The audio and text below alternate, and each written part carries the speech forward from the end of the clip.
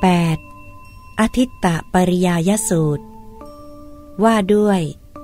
อทิตตบรรยาย235ภิกษุทั้งหลายเราจักแสดงอทิตตบรรยายและธรรมบรรยายแก่เธอทั้งหลายเธอทั้งหลายจงฟังอทิตตบรรยายและธรรมบรรยายเป็นอย่างไรคือบุคคลแทงจักขุนสีด้วยเหลาเหล็กที่ร้อนติดไฟลุกโชนโชติช่วงยังประเสริฐกว่าส่วนการถือนิมิตโดยอนุพยัญชนะในรูปที่พึงรู้แจ้งทางตาไม่ประเสริฐวิญญาณที่เนื่องด้วยความยินดีในนิมิตหรือเนื่องด้วยความยินดีในอนุพยัญชนะเมื่อตั้งอยู่พึงตั้งอยู่ได้ถ้าบุคคลทำการกิริยาในสมัยนั้นเป็นไปได้ที่บุคคลนั้นจะพึงถึงคติอย่างหนึ่งในสองอย่างคือนรกหรือกำเนิดสัตว์เดรัจฉานเราเห็นโทษนี้แลจึงกล่าวอย่างนี้ภิกษุทั้งหลายบุคคลทะลวงโสตินทรีย์ด้วยขอเหล็กที่คมไฟติดลุกโชนโชติช่วงยังประเสริฐกว่าส่วนการถือนิมิตโดยอนุพยัญชนะในเสียงที่พึงรู้แจ้งทางหูไม่ประเสริฐเลย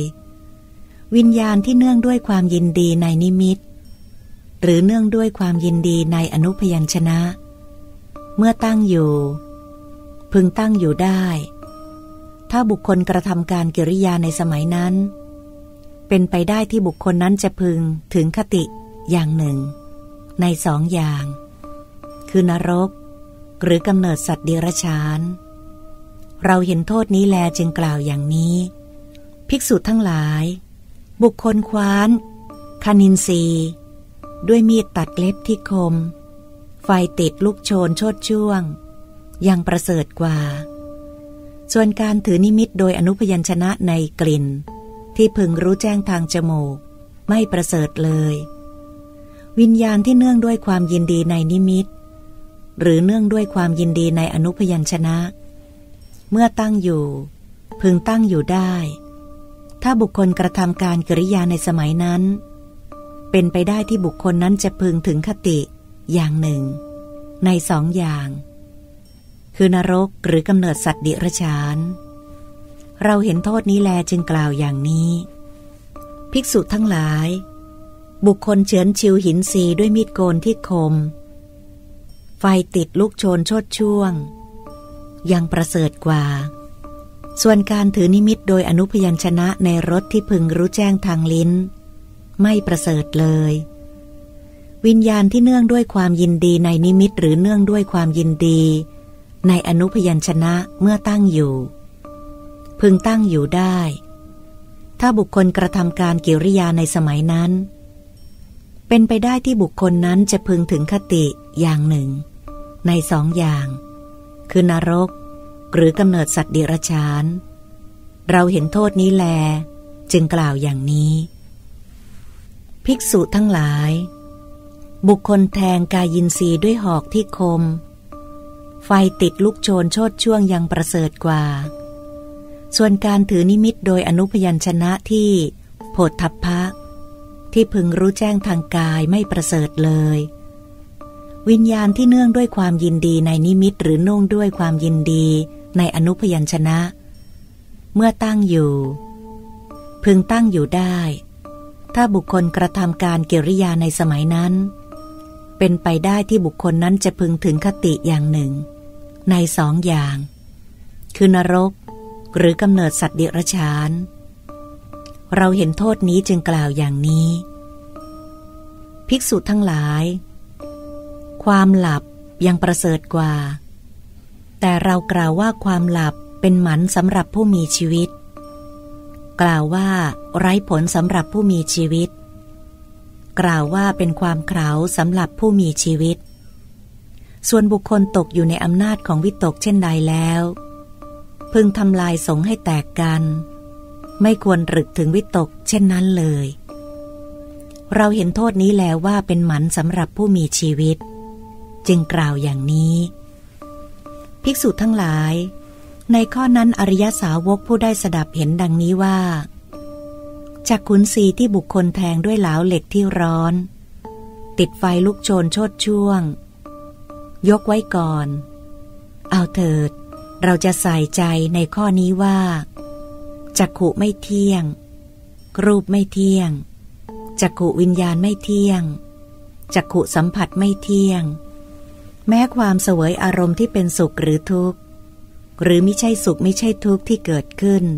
เพราะจักขุสัมผัสเป็นปัจจัยก็ไม่เที่ยงด้วยประการฉะนี้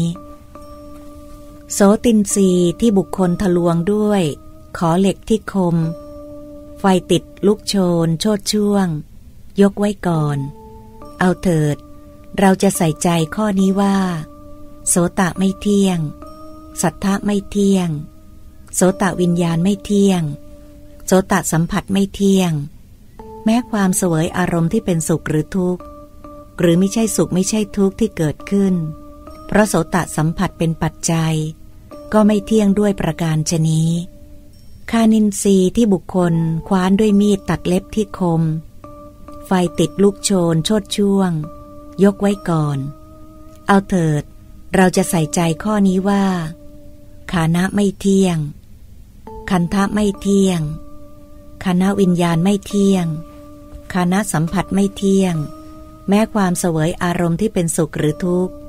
หรือไม่ใช่สุขไม่ใช่ทุกข์ที่เกิดขึ้นเพราะขันธสัมผัสเป็นปัจจัยก็ไม่เที่ยงด้วยประการฉะนี้ชิวหินสีที่บุคคลเฉือนด้วยมีดโกนที่คมไฟติดลุกโชนโชติช่วงยกไว้ก่อนเอาเถิดเราจะใส่ใจข้อนี้ว่า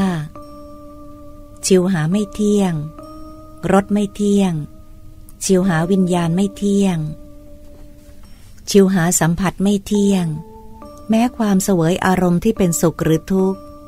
หรือไม่ใช่สุขไม่ใช่ทุกข์ที่เกิดขึ้นเพราะชิวหาสัมผัสเป็นปัจจัยก็ไม่เที่ยงด้วยประการฉะนี้กายินทรีย์ที่บุคคลแทงด้วยเหลาเหล็กที่คม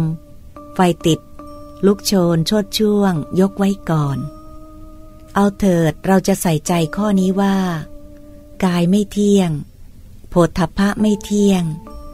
กายวิญญาณไม่เที่ยงกายสัมผัสไม่เที่ยง